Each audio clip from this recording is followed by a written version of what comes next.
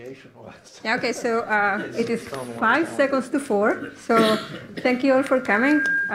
It is a pleasure to have today Dr. George Ricker as our colloquium speaker. And he has a 1-page long curriculum. So usually I try to memorize these things, but I really had to go and highlight the parts of it that were the most impressive to me.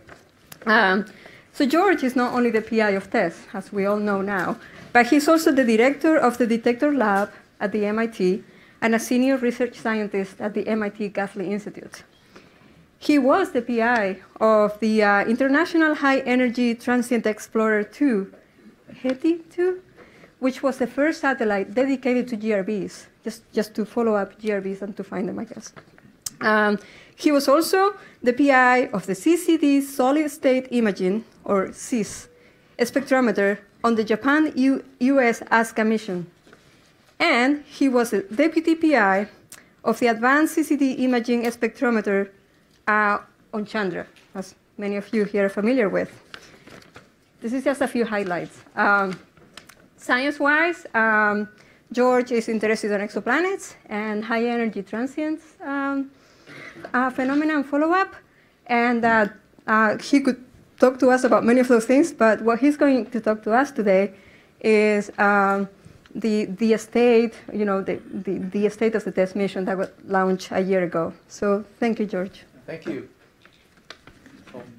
It's a real pleasure to be here and to see so many old friends and colleagues over the long period of time that we've had color.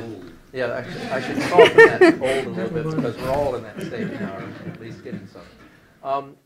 But the other thing I wanted to relate just as a little comment about how TESS came to be, because I was reminded when we were having some conversations before. This actually, I'll cover a little bit more of the history in a few minutes, but the actual origin of many of the ideas related to TESS actually came from the fact that Ginger Latham and my wife are both involved in the Mass Medical Society. So Dave Latham and I would oftentimes go to these dinners and conversations, and then we would be sitting over completely lost in terms of what the physicians were saying, and we started talking about astronomy and some of the things that he was interested in and some of the things that I was interested in. This was back in the HETI 2 era, and that really were some of the first conceptual ideas that we had that were related to TESS.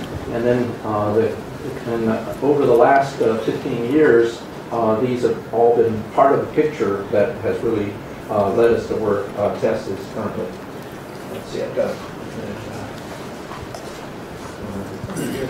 So anyway, this image, there's small print down at the bottom. If I can find the pointer.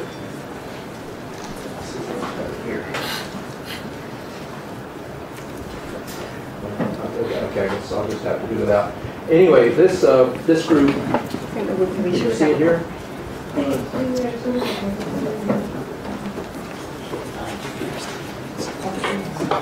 Oh, that's it? Okay, cool. All right. So this list of people and organizations down in this section are the members of the original contributors to TESS's ideas and as it has developed. And this group, along specifically with this particular group, these are the engineers and managers who were involved in TESS, but all together from the time we were actually selected for flight by NASA in 2013, there's been more than 1 million person hours that have been devoted to the things that I'll be talking about today. And in fact, the leadership of the panel of the mission is actually are the 5 folks that are shown here. This is the so-called Science Council that has actually been very active since we've launched. And I wanted to say thanks to all the people in this block here who've been the leaders for the TESS Science Office and the TESS Object of Interest Identification protocols who really contributed to the materials that I'm showing you today. So the basic idea behind TESS is that we have had as a primary goal to examine a very large solid angle in the sky and really look for the best small exoplanets. Now, best in this sense means that you can actually do characterization. That's something that means that you want to be looking at bright host stars in the solar neighborhood, and with the end goal that these aren't just going to be objects that you see a transit light curve, and that's of course the basic mechanism that we're talking about. But you will also be able to do follow-up characterization, which has been a real challenge for the thousands of planets that are known from the Kepler survey. And then, of course, looking forward, we're thinking in terms of what can be done over the coming decade for future missions, including Webb.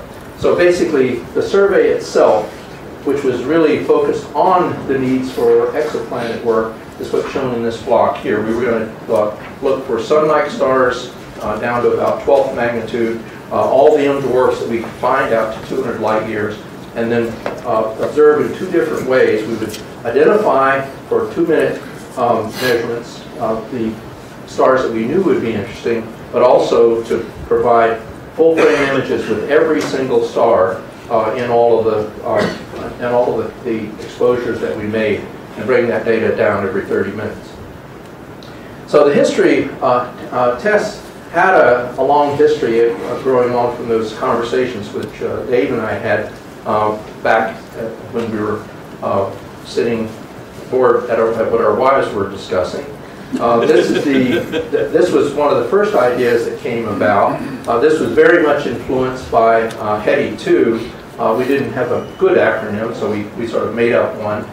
It was the Hot Exoplanet Transit Experiment Survey, so it was a little contrived, but this was something that we put forward in 2006.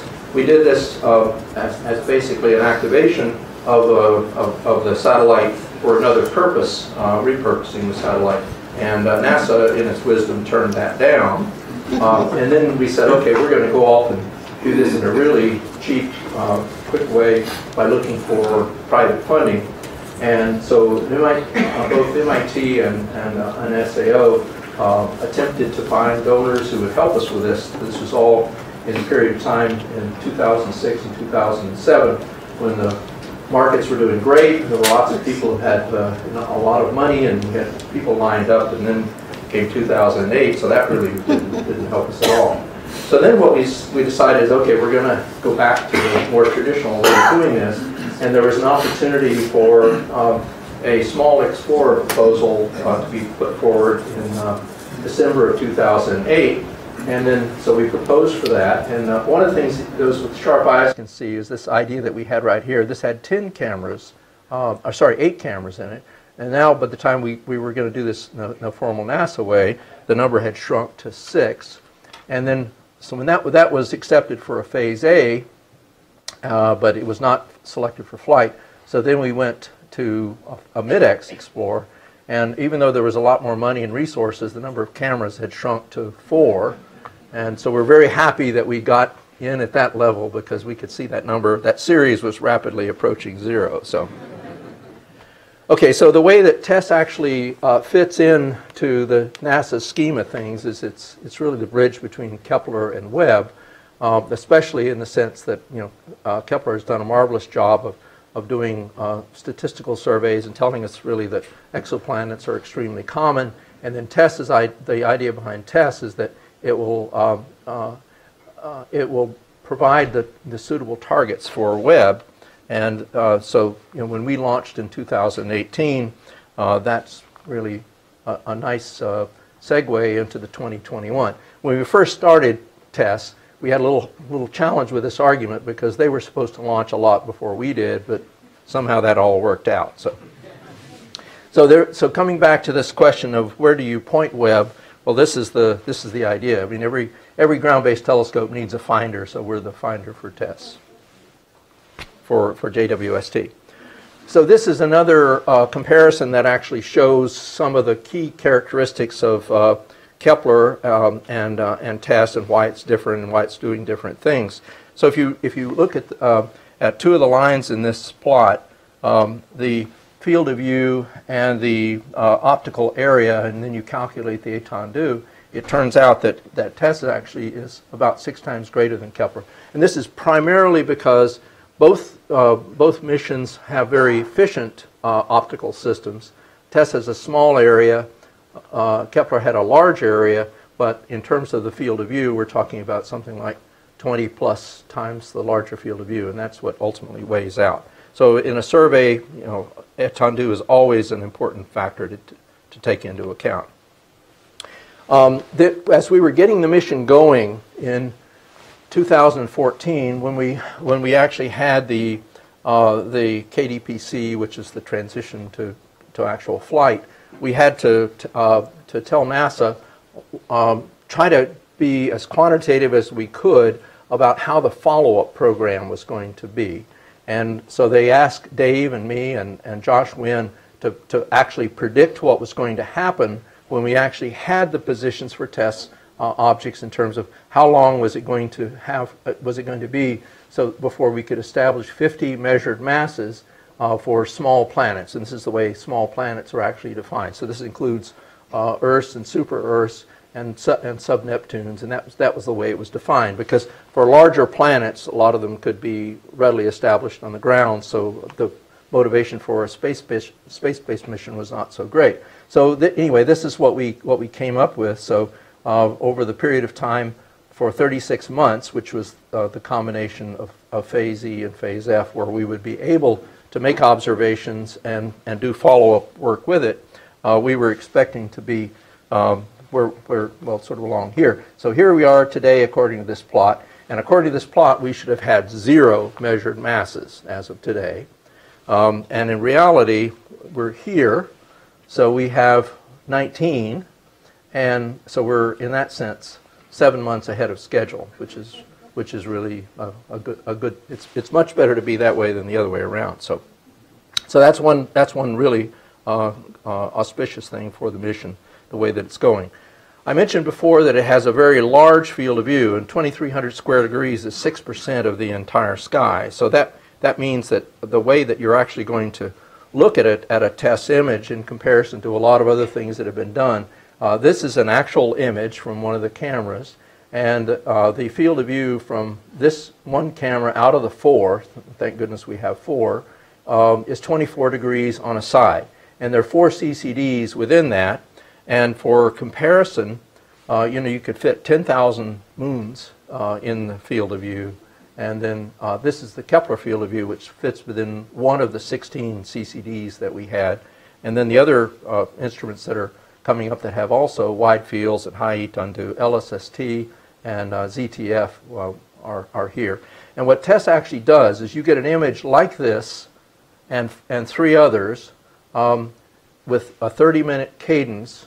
And we get 1,300 successive images like this for every orbit, and as I'll show you later on, these go all the way from first and second magnitude stars down to objects as faint as 20th magnitude that we're able to actually detect with the system. And then this is a cartoon that actually shows the fact that we're looking at all sky, and Kepler was only able to look at 0.25%. Of course, in the K2 mission, it looked at a much larger fraction of the sky than that, but that was the primary mission. So to get an idea of what this really means in terms of the predicted distance and directions to TESS planets, this is an animation that was prepared by Zach Berta, and when I run it, you'll actually see what happens as you move gradually out from the solar neighborhood in terms of where you expect to have planets come in. And this is an animation that was made some months ago, so it has a few of the TESS planets on it, but not all. So this is what it looks like, and if you're close in, the code on this is that the orange dots are predicted and the red are discovered TESS planets, and then there are a few others that are in here that have also been discovered by other missions or by ground-based work. Whoops, let me go back. So there we go. So then as you move out, actually, you see more and more of the orange dots. You get into an area where there are Let me do this right. Okay, sorry. As you move further out, you find that there is a regime in which there are many TESS planets, and then as you move further and further out, you see that real spray that's going off to the upper left, where you have the all of the Kepler planets. But it's basically all TESS all the time in the intermediate area, and that was, of course, the way the mission was designed to be. So this is what TESS actually looks like when it was being prepared for launch. You can see those 4 cameras here. This is basically a sunshade around the outside, and the panels are the only deployable system. And then it uses a Ka-band dish that actually can operate at 100 megabits per second. So we're basically limited because of the way the system utilizes the deep space network by the actual maximum rate that the DSN can operate at. If the DSN had more capability, we could actually operate at a gigabit per second, but we're limited to what they currently have. So this is what the fairing that TESS lived in while we were doing the preparations down at Cape Canaveral. And if you look at what it looks like inside, it's quite a large structure. You can put a school bus inside, and for relative scale, that's what TESS looks like in this. So we used to joke within the team that we didn't even really need to fold the solar panels. We could just deploy them and wouldn't have to even worry about it. But there were vibration problems associated with that, so we never did it. So the thing, when you actually look at the hardware, this is the adapter cone that goes down to the second stage of the rocket, and then this is the fairing along the side, and then this is the that's TESS itself. You can see really how tiny it is in comparison. It's not all that tiny. It's about as tall as I am, and it weighs about 300 kilograms. So it is small, but not ridiculously the way that it looks here. So anyway, the thing that we were then set up to do would be to actually carry out the launch. We made a launch attempt on April 16th last year, and then finally there was a problem that the people on the launcher wanted to go back and check again. So then 2 days later we got this to happen, and then Stage 1 is at startup pressures. T-minus 15 seconds. Falcon 9 is configured for flight. 10, 9, 8, 7, 6, 5, 4, 3, 2, 1. Mission liftoff.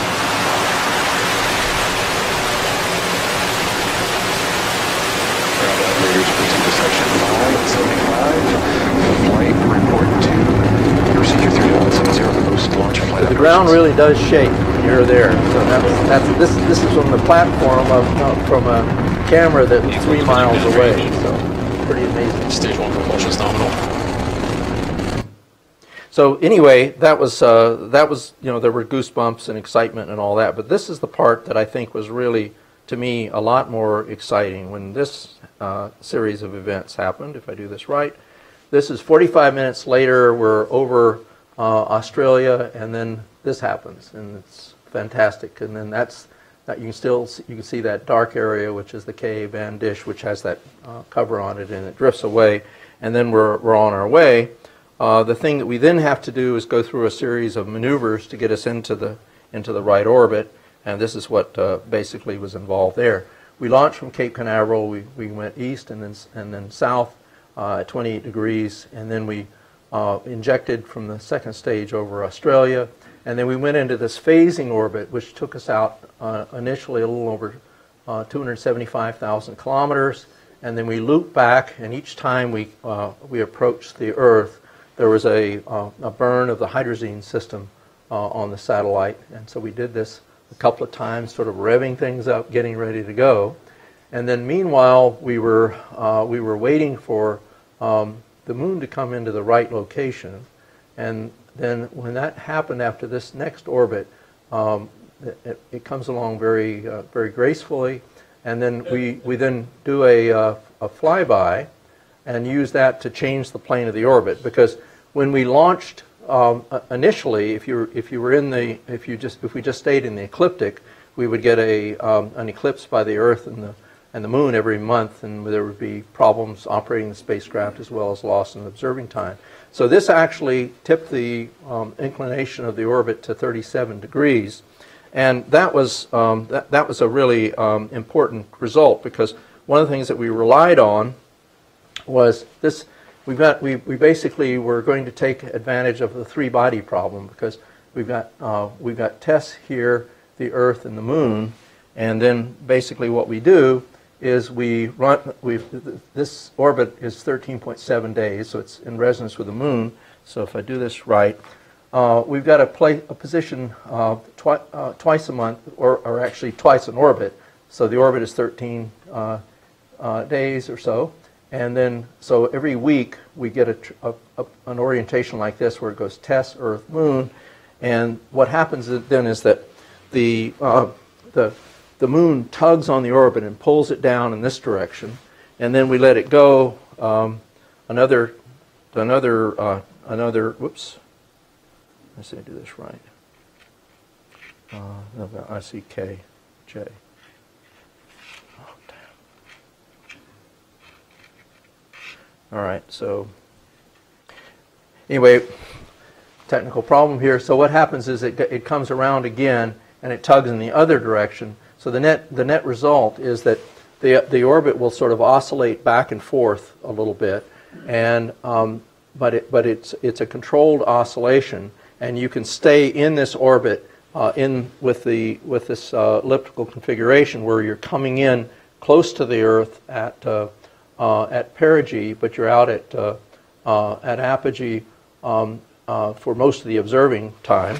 And so then if you do this correctly, let's see. Looks like oh, I see what happened. I dropped out. Okay, so there we go. Okay, so what happens then is the following. If you look at the schedule, this is when we launched. These oscillations, basically the 8 or 9 year period, that's actually the Kozai interaction. And then these finer scales are when the Earth and the Moon and the Earth are tugging alternately and toward each other. So that's another perturbation that we had to worry about. And if you actually look at what happens, then we're stable with respect to Kozai oscillations, and that was what was planned. And then over this period of time, we end up basically staying above this red line here is not only the time marker, but it also shows where the geosynchronous belt is. So we stay above the geosynchronous belt. That's required by international regulation, and yet we continue to come into this relatively close approximation, and we also stay above the radiation belts, which are in the 3 or 4 RE difference.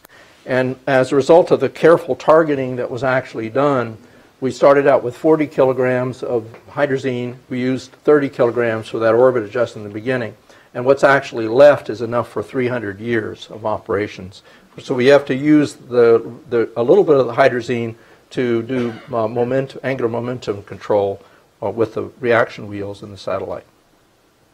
So the things that you get for free, in a sense, out of this orbit is what's shown here. You're well away from the Earth almost all the time, so you get 300 hours of unobscured viewing. And the other thing is that this is something we didn't know how good it would be. The thermal stability is of the order of 1 millikelvin per hour. So once you've focused your optics and have control of the electronics, it's far more stable than you could get if you were in a vacuum control system with thermal stabilization at any ground-based telescope. And the stray light level, you're away from the Earth most of the time in the range that you're in your apogee. You're outside the radiation belts. But the other thing that you get are these really high downlink rates, because we can use the deep space network, which can't be used for low Earth missions because of the tracking rates that are required. So once we got into this, we knew we had a mission, and we then had to basically figure out what to do to make the instrument work really well, and we spent 3 months doing that. And one of the things also that we did is we made sure that at the time we entered the orbit, we knew when there would be some eclipses by the Earth or the Moon, but there's none that last more than an hour or two for the next 20 years. Then we have batteries to cover that. But the instruments are really, really working extremely well. And the spacecraft also works well. The pointing jitter is 20, it's about like Hubble, and it's 1,000th of a pixel. So that means not only is the system operating very stably, but we also, the fact that there's less jitter means that there's a noise term that doesn't impact the actual photometric precision that we can attend. And this is a plot that actually shows that. This is test magnitude in this range versus the 1 hour photometric precision that you get along this axis. And these are just a random collection of stars that have been looked at, and our requirement was to be at 230 parts per million in an hour at 10th magnitude, and we were actually we were under that, and then more so at the we hadn't known how well it was going to behave, so we assumed that it would be around 60 parts per million for errors that were basically unknown unknowns, but in reality we're below 20 parts per million. So that's this is the way the mission has really surprised us by providing such exquisite performance photometrically, and that'll show in some of the things I'm going to share with you in a minute. So after commissioning, we started the survey last July, and this actually shows, this animation just shows how we carried out the survey. There are the fields of view of the 4 cameras splayed out on the sky, extending from the ecliptic all the way up to the ecliptic poles, and we actually planned the mission so that we had one camera that's always focused on the ecliptic pole. And we started out in the south, so this is the south ecliptic pole, and then for the first year, which we'll be finishing up in July this year, then we're going to switch over and then tile the north in the same way. So if we do this, this is what we end up with. These are the fields of view of the cameras, and this is that stepping process as we move around. And then if you look at what this means, this is that mapping that you saw in the animation, 13 sectors in the south, 13 sectors in the north. And then when you're done, this is the way the tiling on the sky actually turns out. Well, this is the continuous viewing zone, which is accessible at any time for observations by Webb or WFIRST or any of the future missions that are planned. That'll primarily be out at L2. And then but with this special area of approximately 600 degrees, we can look at that for 351 days, and then the other areas, as you move closer to the ecliptic plane, you get down to about 27 days for this last camera down at the bottom. So this is the first, I mentioned the full frame images, and this is one of 1,200 that we got in the first light image.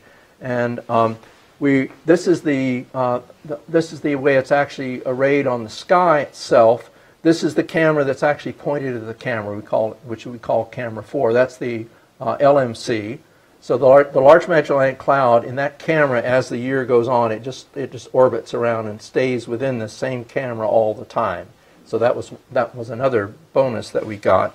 And then there's a lot of other objects that you can see that are in here. There's the SMC is there, as well as a number of characteristic nice bright stars to look at. Some of these stars are between first and second magnitude, and there is blooming along the columns, but we designed the CCDs so that the way that they spill charge, the charge doesn't go into the borders between pixels. It actually spreads along the columns in a way that charge is conserved, and that's a really good thing.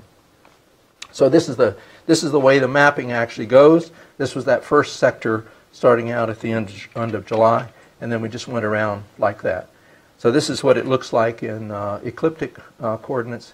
If you go to celestial coordinates, this is what it looks like, and I put the planets that's from other surveys that have previously been flown, and one of them previously been discovered. And one of the things that we actually got was we got a little bonus from sectors 4 through 8 where the northern hemisphere observers could get in, so into the activity. So we've had identifications already made for the northern hemisphere as well as the southern hemisphere. So this is what you get if you look at that that fourth camera. This is what it looks like when you lay it out on the sky. There's the LMC and the SMC, and then here you can see the ecliptic plane. The pixel size for TESS is 20 arc seconds. So that means that in really dense star regions, you can't readily resolve the stars one from another. But there are a number of tricks when you get up to maybe 10 degrees or so away from the ecliptic plane, from the galactic plane, where you can start to make these resolutions, because now we have such a stable platform, and with a catalog like you have from Gaia DR2, you know where all the individual stars are, therefore you can deconvolve their positions. This is the same sort of thing that's been done for the Sloan Digital Sky Survey, going down to its ultimate limiting magnitude. So those are things that we're actually working with now to push things even further. Now there was another thing that actually we saw when we looked. This is a 10 square degree field out of 2,300 square degrees, looking in one of the early sectors, and there's 530-minute exposures, and so it's about 250 hours. And one of the things that we saw was we saw that when you let the animation run, you can see there's stars that are blinking. Those are variable stars. I mean, below 1,000 parts per million, almost every star has some type of variability. And you see these little black dots racing around. Those are asteroids. And this was not a camera that was pointed at the plane. So we're starting to see really faint asteroids. There's been more than 1,000 or so that we've detected. They're a little bit of a nuisance because they end up sometimes falsifying a signature that could be a transient, especially. And then the other thing that you also see, people, I think this will loop again. You see that there's a little shadow on the stars. That's due to velocity aberration as we're moving around the orbit, because this is median filtered by doing frame subtraction. And when you do that, you get it changes a little bit as it moves around. So that was interesting. It was kind of a little bit well. It was something we had to worry about more than we thought we had, because we were surprised by the asteroids. But there are a number of people who are interested in these. There have been some NEOs that have been cataloged already that we've seen, and you can see things like binary asteroids and the rotation curves, and there's a lot of things that can be done with the data. So I'll spend a little time now talking about exoplanets and some of the early discoveries. And what I'd like to do right at the outset is to thank this incredibly dedicated team at SAO and at MIT, who were actually charged with the responsibility of looking at this incredible volume of data and then trying to figure out if there are dips in the data. Are they planets? Are they some sort of an artifact? And initially, the tools that we've had were best done by educated eyes, where some of this is being automated. The triage part of it now is being done with some AI methods that we're using. But initially, this is the group, and Sam Quinn was one of the stalwarts in this, and the other names are in this list as well. Joey was around, and I know he had something to do with this, and so essentially everyone has sort of pitched in and helped in this process. And then the other thing is the follow-up observing program. This is the responsibility that SAO has under the program, and this is a slide that Sam put together. We're in the southern hemisphere, so we've got a lot of telescopes that are doing reconnaissance spectroscopy, photometric checking of transits to the extent that that's sometimes possible certainly for larger planets, as well as preparing the way to do precision radio velocity work, which is how you get the masses. And so these 5 locations in the south, they've been very busy preparing for this. And So basically, these are the numbers in terms of some of the things that we've seen. And you can really see that when we flip over to the north, everybody's going to be really, really busy in this block. So people who are on TACS are going to certainly see the impact of this. So there are 38 planet masses that have been established already. This includes giant planets as well as those that satisfy the level 1 requirements. So then, in terms of actual planets, this is the first one. This is again that camera for the south ecliptic pole and the LMC, as it were. And then, if you look in this upper right-hand corner, there's a 5th magnitude star, Pi Mensae, and this was one that we actually sort of had a clue that there might be something there, because there had already been one planet that had been discovered back in 2001 by radio velocity efforts, and it was quite an interesting object. It's in a highly eccentric orbit that brings it all the way in from the orbit of equivalent of Jupiter in and through the habitable zone, and so it was reasonable for us to look. This was included in the target catalog, and so in so doing, we kind of knew that there might be something interesting there. So that was what we in fact found. We found a super Earth that had a transit depth that was 250 parts per million, and we were able to get a mass fairly quickly for it because of the fact that there had been previous data taken. And then, even though that large giant planet, that massive giant planet was there, knowing that the period and the phase to look, the ground-based observers actually were able to see it in previously archived data. So that's the point that planet realized. This was work that was done by Chelsea Wang, who's done a marvelous job as part of the team. The other thing that we saw was there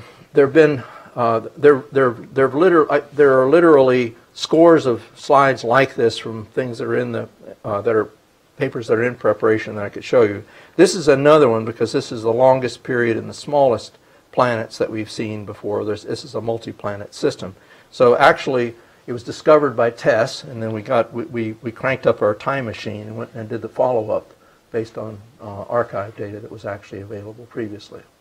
So this is a 36-day period system that's quite massive, and then this one is another planet, and it's really our first Venus-sized planet. So it's slightly smaller than the Earth that was part of that system. And then this is another one. This is associated with that same system, but this is the paper. This is an 8th magnitude K-star that Diana Dragomir was the lead for. So in terms of where we knew where we stood in work that had been done previously in this mass radius plot, these were sort of the best dots, the best measurements that had been made along here. And now with TESS already, this is where we're sort of filling in this search area. So this is all going really well. So the other thing is that TESS has a complete open data process so that we process the data as quickly as we can. The TOIs are actually alerted to the community in an open way, and there's an archive that makes the data available as quickly as we can. And for the follow-up work, as a result of what Karen Collins and Dave and the other folks working here have done, the collaboration involves looking at the data the way that Sam Quinn was shown in some of those early stages, and basically working with the group at the Exoplanet Archive at NexI, and then making sure that the community of observers actually collaborate rather than compete, so that everyone's not looking at exactly the same candidate. And this has turned out to be absolutely incredible. There's something like 250 or 300 ground-based observers who are participating in this program. Now, the other thing I'm going to talk about for a little bit is the GI proposal and grants. This is already, we had cycle 1, which actually took place before before launch. We just completed the preparation for cycle 2. Cycle 3 will be in a year from now. NASA allocates $2.5 million in grants annually to this, and this pie chart actually shows the breakdown of what the proposals actually, the successful proposals have actually resulted in. The oversubscription factor is about a factor of 4. Mostly, a lot of people are doing work on stellar astrophysics, and this number has increased even more in cycle 2. These are the cycle 1 numbers, and then the number of extragalactic proposals has doubled from this slide. So there are a lot of people who are working with the TESS data, and the data is archived at MAST at Space Telescope Science Institute, and these are some of the statistics that they've put together in terms of the downloads that they've had and the number of FITS files that they've dealt with. And one of the things that happened just in the first 4 days is there were 3 million downloads and 60 terabytes. And then in the most recent outsets, this sort of word has gotten around that the data is of high quality and is relatively easy to analyze. And the download rates, every time we have a release, it seems to go to a higher and higher number. And right now, the download rate, the archive is distributing 10 times as much data as Kepler and Hubble from the sectors that are now coming into the system. So it's really very satisfying that we've been able to do something that helps the community.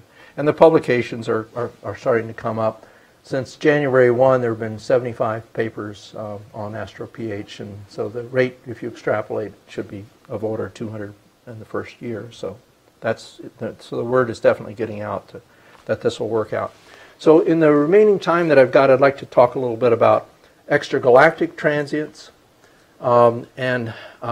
This is something that we kind of knew that TESS would be able to do this, but we didn't know to what extent they would. So it was definitely going to be about things other than exoplanets, but we didn't know how much the balance would actually be.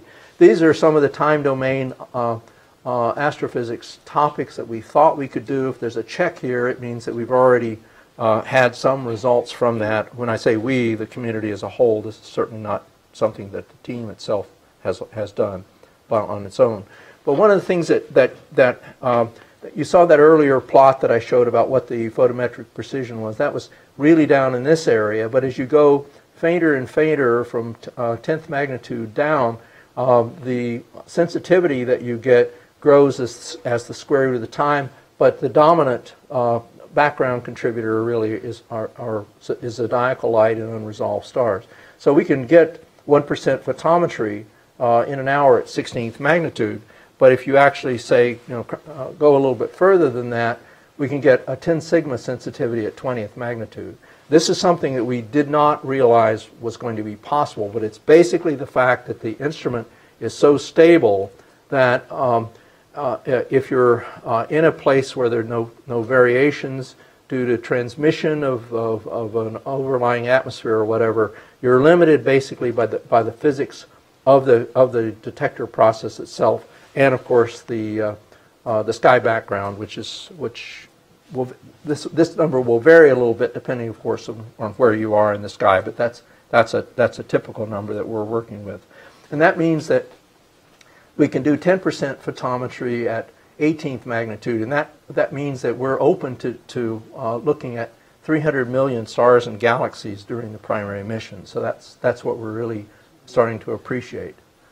And in terms of what this actually means, this is a nice plot that Mansi Kaslawal put together with a time scale along this log axis. So a day is right here at 10 to the 0, and then this is flux, peak luminosity along here in magnitude, absolute magnitudes, and in ergs per second.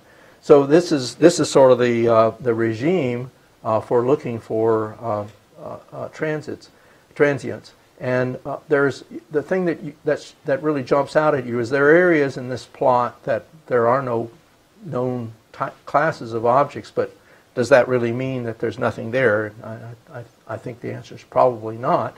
But if you look at where we can search with TESS, all the way out to the Coma cluster, we can search this area very effectively, where you're talking about things that have peak luminosities of more than 10 to the 40th ergs per second. If you go a little closer in, Virgo, you can do that to 10 to the 40th, and then Andromeda, and then finally the LMC, which is what we're looking at all the time in this, so that you can get down into this regime here. And with the LMC, obviously, you're going out much further than this because you've got a long time constant for the various sectors, but you can still expect to get down to sub-day variations on relatively faint sources.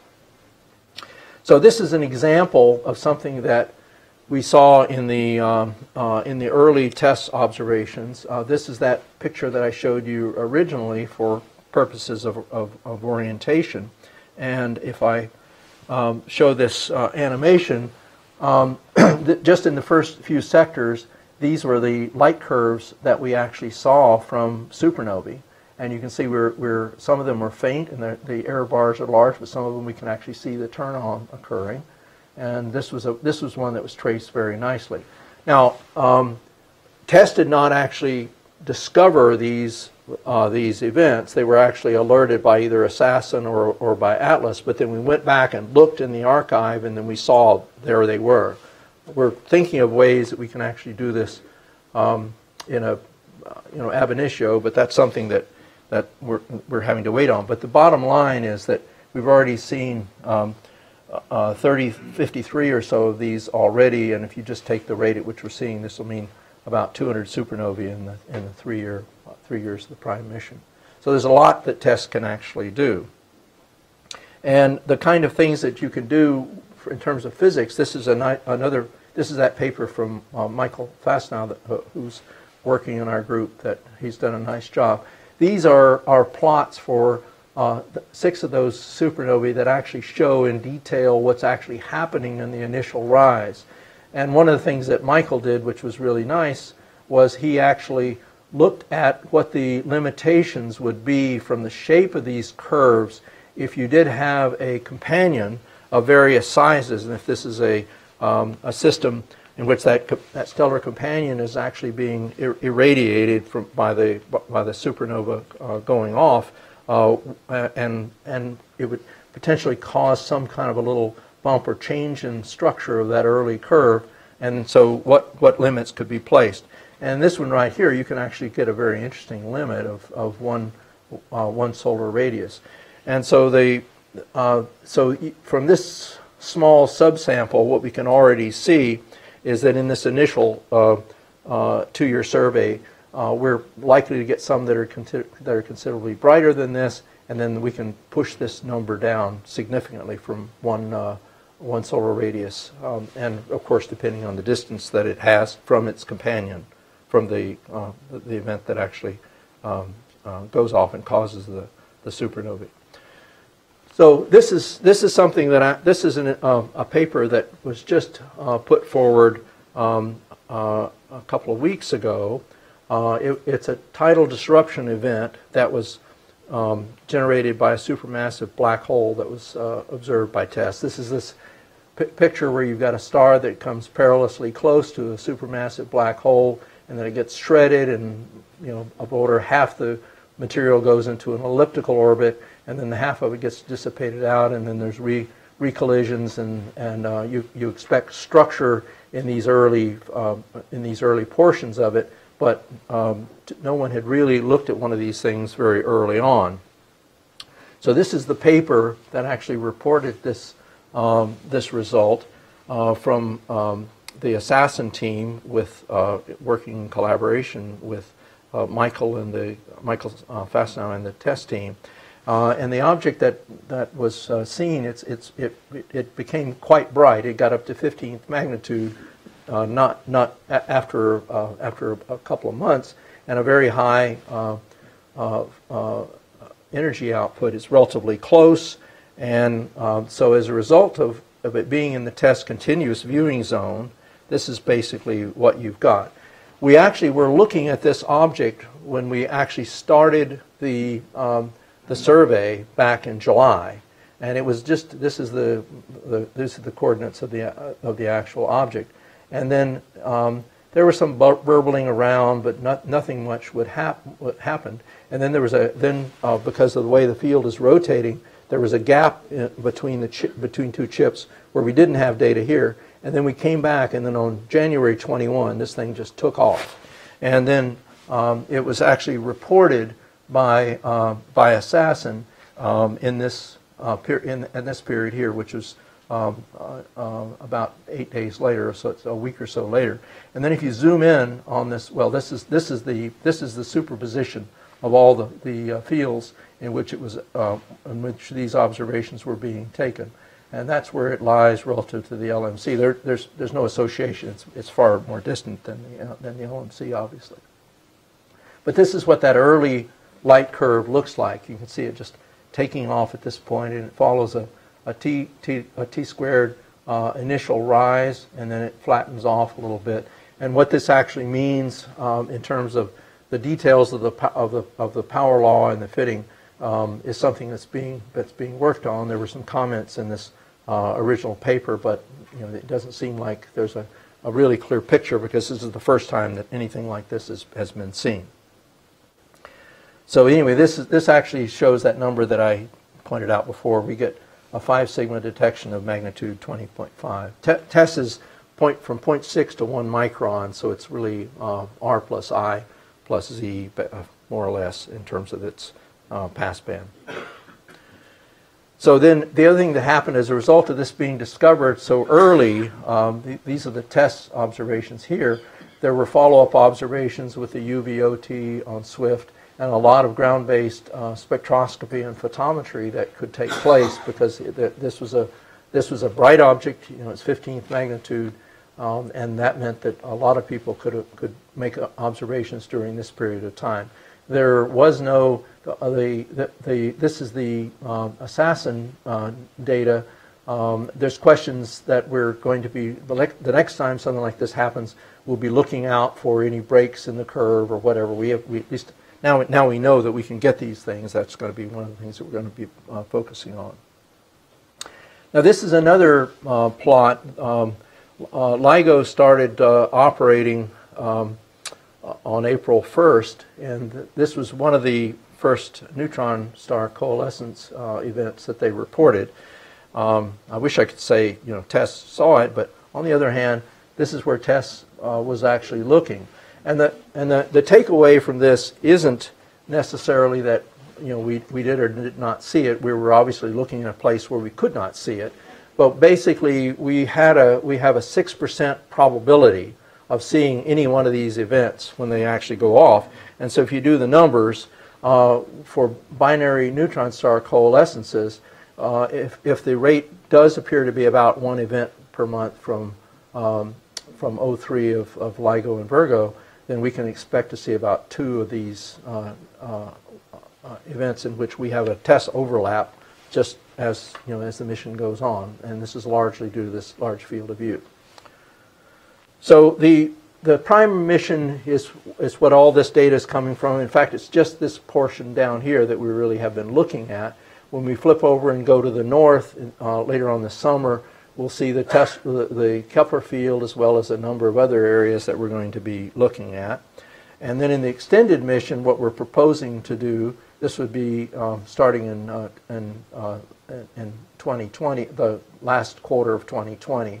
Then we'll do something that's a little more complex. We'll go back and we'll do another exposure, an extended exposure of the northern sky, building onto what we had from this previous 12 months, and then we'll go back and do the south again with a 2-year separation, and then we're going to go over and do the ecliptic, and in just this relatively short period of time, we can do about 3/4 of the ecliptic. So we'll be able to go back in a relatively short time and check all of the K2 events that were reported and more. So that's going to be a valuable thing for us.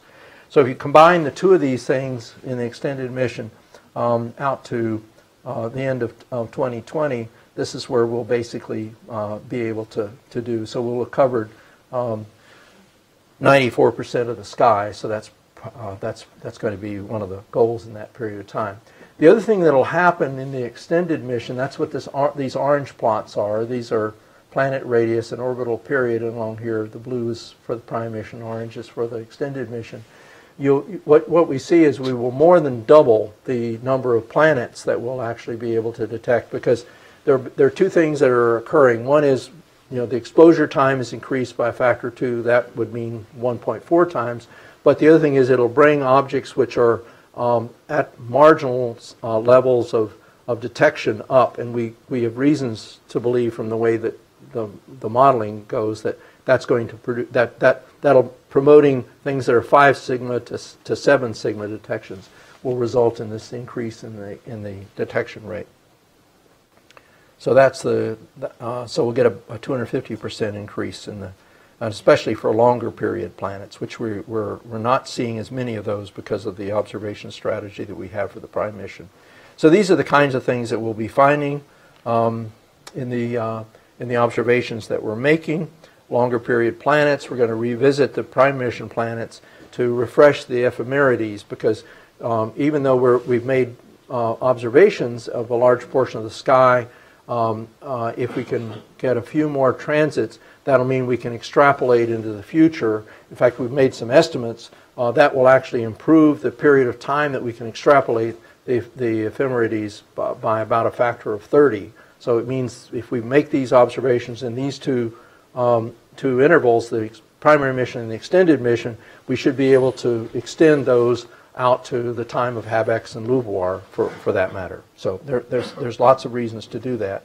And then the other thing that's going to be happening during this period of time, here's the primary and the extended mission. If you look at all the other interesting new facilities that are coming online, eRosita, Cheops, Webb when it comes online, and here's LIGO transitioning to 4, then if you project this down for those 2 missions, LSST will be starting up. So these are all things that TESS will be able to operate in collaboration with. So this is sort of a summary of what I've tried to share today, and I think I couldn't be happier, and I don't think the team could be any happier with the way that this has all turned out. And so we're looking for more and more interesting things to find and lots more fun for everybody. Thank you.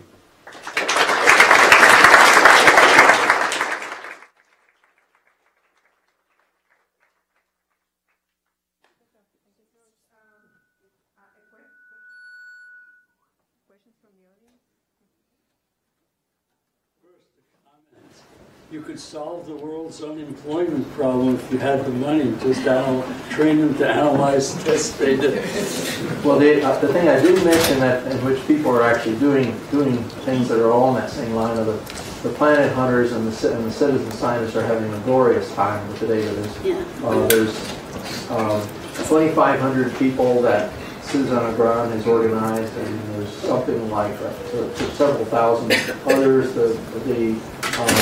The AAVSO is a major player in all this, so everyone's having a great time. Because the things that you can do with the TESS data are the same things that astronomers do with images that they're accustomed to working with. They're just they're like, you and I remember this, they're like these Schmidt plates where when you look at the Palomar Sky Survey, and you'd sit there and you'd find interesting objects or whatever, and with the software and the tools that people currently have, it's all there for the taking.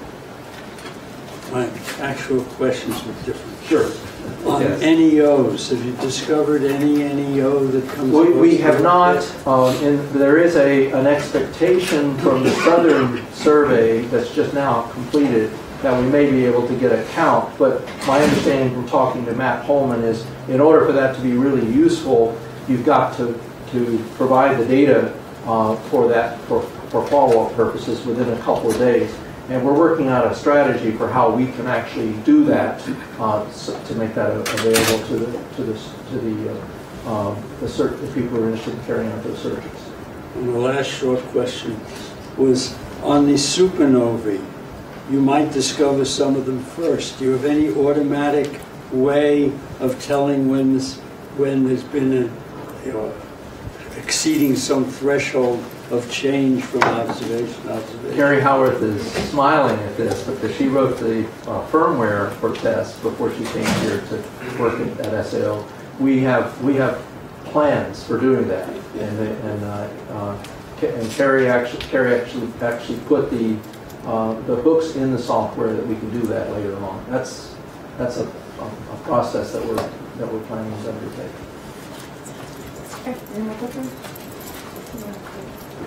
I was just curious, why did you start from the southern sky? You know, there are more observatories in the north, Kepler fields in the north. I would have thought that's where you would start. Well, there was a lot of discussion about what was the right thing to do in that area. One thing that I can say, there's one good reason. Well, actually, there are two good reasons, but there was one obvious reason. We relied in the planning that we had made to use the Las Cumbres Observatory network, and the only two at the time we were reaching that part of the planning. They only had the facility in South Africa and in Chile operating. There were none working well in the northern hemisphere. So we had to go. This was a couple of years before launch, and that part of the planning got done. The other factor was it turns out operationally that with the way we had to choose where we were going to have the orbit inclined toward the north or to the south, and it turned out that with the geometry of the orbit, we had fewer problems with scattered light if we operated with the south first. So my particular take on this is let's work in the way that's simplest first, and then when it comes around to the northern hemisphere and we got all those observatories, it'll be a lot easier to marshal all the resources. And you know, if Harvey's in the audience, he will tell you that the first year of any mission is hell, and you want to make sure if you're going to get the primary science that you get that you optimize things for the second year. So we were actually thinking ahead on that score. So you mentioned maybe hundreds of terabytes being downloaded. Is that all full frame images? Is there a plan for like a light curve service? Yeah, there is. The amount of data that we can download in any single contact is about 180 gigabytes. That doesn't sound like very much, but it turns out that the TESS data, because you're looking so stably at the sky, it compresses to an incredible degree. Something that Huffman encoding and something equivalent to JPEG means that we go from 16 bits down to 4 bits. So there's a 4 times compression, and then so basically that means that we can optimize the use of the onboard recorder. The other thing is that for the actual distribution of the data, which may be what you're talking about, that is something we still have to go through and produce PITS images from the packets that come, and the amount of time that will take at an absolute minimum is somewhere it's going to be somewhere in the 1 or 2 days period. So that's really, we can't expect to ever do any better than that. The contact schedule takes normally 5 hours to bring the data down at perigee, and then the way the DSN is scheduled, we wait 20 hours and then we do it again, because sometimes the DSN doesn't get it right the first time and we have to do a second contact, so we just have to schedule all those things as we go along.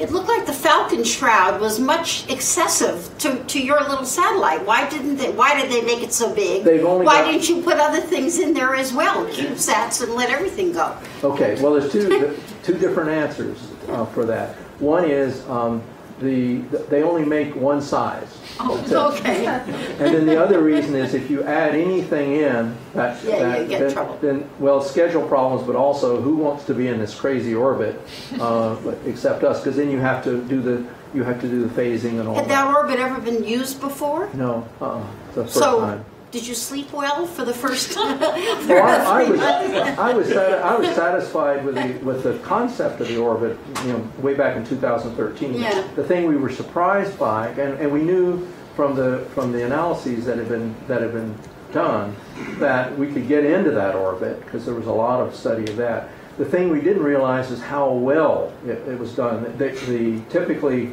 the x dot, y dot, z dot, and x, y, z values that the Falcon 9 achieved were 10 times better than what we expected that they would be. And then the hydrazine burns were unbelievable. Things that we thought would be in the meter per second range were in the centimeters per second range, and they just did it very efficiently. So, we were. And now are astroseismologists using this data as well? They are. I didn't mention it. I didn't know. I didn't. There's a huge effort that's organized by the folks at Arbus and right, Christian Zadowska. Yeah, and that's a big group. Good. Yeah. In fact, what I should do is also make an advertisement. There's going to be 2 successive weeks of conferences related to TESS this summer from mid-July to the 1st of August. The first week will be devoted to astroseismology, and the second one will be TESS observations in general. And both these conferences will be at MIT, and some of the people who were so active in organizing the Cool Stars conference so effectively are helping us set that up. So thank you for that plus for the conference. So is there any questions from upstairs? No? Sorry guys, put you on the spot. Go ahead. Has Spitzer been of any use for follow-up? It has been. There's been a program that a number of people, including Ian Crossfield, have had.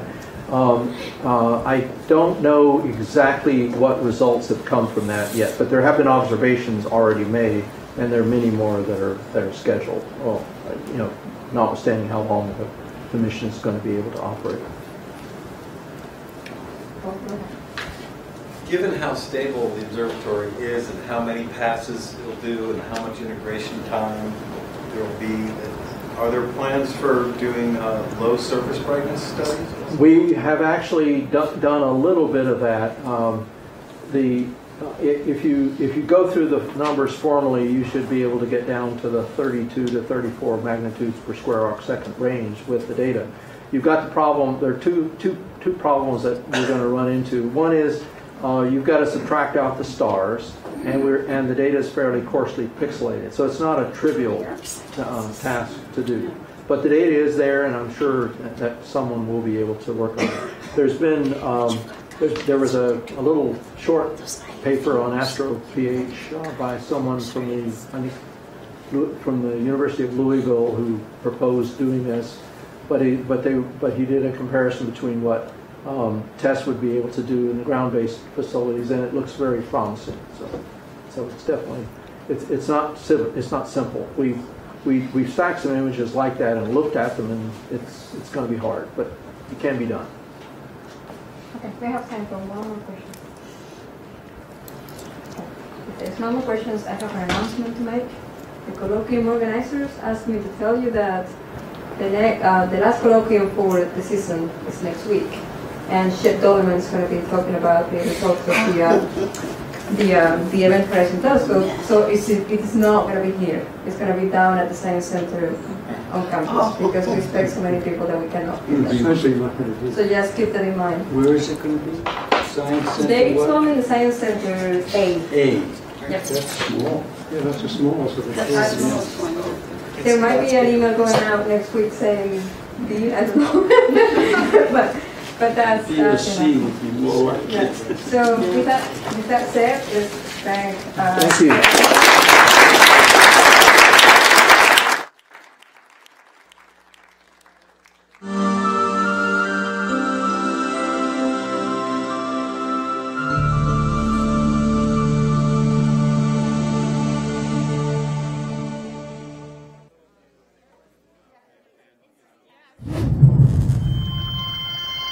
Yeah.